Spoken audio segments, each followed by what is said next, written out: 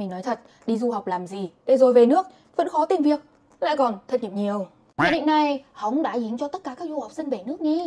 Trước khi nói về việc tại sao số đông lại có định kiến như vậy thì ở clip này mình sẽ tiếp cận dưới góc độ là một du học sinh trước. Sau khi đọc các nguồn tin và đúc kết từ quan điểm cá nhân thì có một lý do lớn nhất thường khiến cho các du học sinh khi về nước khó tìm việc hoặc cảm thấy không thỏa mãn, đó chính là kỳ vọng lương và vị trí cao cho nên vỡ mộng.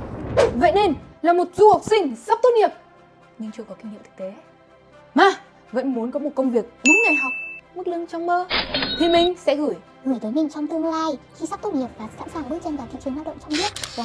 Đừng bỏ lỡ cơ hội việc làm chỉ vì bạn nghĩ nó không liên quan nhưng lại là con đường giúp chúng ta tích lũy kinh nghiệm cho công việc mơ ước. Bởi vì ai cũng bắt đầu từ đâu đó mà, đúng không? Đúng rồi.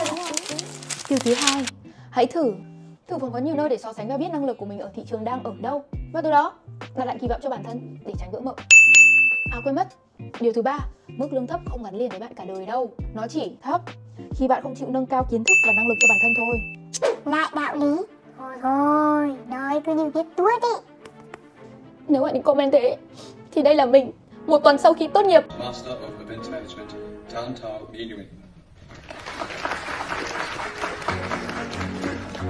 Và hành trình 3 năm tiếp theo tại Việt Nam sau khi về nước. chuyên viên cao cấp quản lý sự thay đổi cho chương trình chuyển đổi. Chị Thảo My có thể coi là đại diện cho thế hệ Gen Z tại Tây Của Anh, với niềm đam mê khám phá những phương pháp làm việc hiệu quả, chinh phục những thử thách. Lưu ý, đây là góc chia sẻ tích cực dành cho các bạn du học sinh về nước nhưng chưa có kinh nghiệm nhiều và cảm thấy nản vì chưa xin được việc. Không áp dụng cho tất cả các cộng đồng ạ. Peace.